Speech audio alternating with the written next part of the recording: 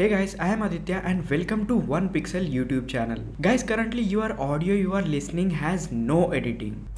But as you can listen to this audio, it has lot of enhancement and added extra bass to it. In today's video, I am gonna teach you how can you also edit your audio something like this using Premiere Pro software. So let's get started. Before we go into our computer screen, you must keep some things into your mind. While recording your audio, no background noise should be recorded into your audio. It doesn't really matter you are using a mic or your smartphone to record your audio. Just keep the mic too near to your mouth and the air of your mouth should not go into your mic. So now let's go to our computer screen and let's know how to add some extra bass to your audio. So as you guys can see, now we are on our computer screen and here is an audio file which we are going to edit.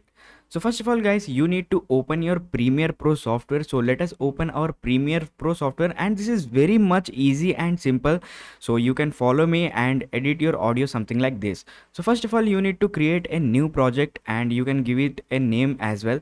So let us click on this OK button, and after opening your Premiere Pro, you must click double tap on your project panel. So after clicking here, you can drag your audio file to it. Okay, so let us import our audio file. After importing your audio file, you must click on your audio file and drag it to your timeline.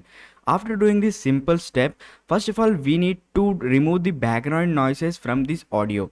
So to do this, you must click on this FX panel. After going here, you should search Denoise. So let us search Denoise quickly, and after searching Denoise, you can see here a Denoise plugin here. Okay, so you must click on this plugin and drag it to your audio. So after doing this, you can go to your effect controls and you can see a Denoise panel here. So after coming to Denoise, you must click on this edit button. After clicking here, you can see the amount you can adjust from here. So from here, you can adjust your Denoise as much as you want. For me, I can keep here up to 10%. So you can select according to your audio. So if you want to listen your audio, you can click spacebar on your keyboard, and you can also adjust after clicking on this to check the audio, is it correct or not. So let me keep it to 10% and let's close this window. So after doing this, you should click on this cut button and you must search for another plugin which is named as parametric equalizer. So let us search parametric equalizer and you must also drag to your audio. So after doing this, you should click on this edit button and you should click on this default button, and after clicking on this, you can click on the loudness maximizer button.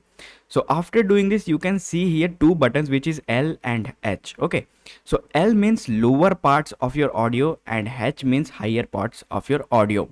So you can click on the space button on your keyboard to check your audio. It will run on your background. So now you need to adjust the bass of your audio. To do that, you must hold this L button which is lower parts of audio. So you can increase your lower parts of your audio here. You can also adjust the higher parts of your audio as well. So you must try this and experiment with this to get perfect bass with your audio. So after adjusting this, you should click on this cut button. So now our bass has been improved. So now let us keep another plugin here which is multi-band compressor. So let us search multi-band compressor, and after searching it, you must click on this plugin button and again you should drag to your audio. So after dragging it here, you can click on the edit button and you should click on this default button and you must select the broadcast button. Okay. So after clicking on this, you should cut this audio. So after doing this, your audio has been lot more enhanced by default, but your audio's voice has lot more increase. To adjust this, you should left click on this audio and now right click, and after clicking it, you can see some panels. Now you should click on this audio gain button and let us keep to -10. So after doing it, you can click on this OK button. Now your audio has been perfectly edited and optimized. Now also you can, if you want, you can edit the denoise as well as if you want more noise reduction, you can adjust from here. Now guys, your audio has been successfully edited. To export it, you must click on this file button and export button and media button.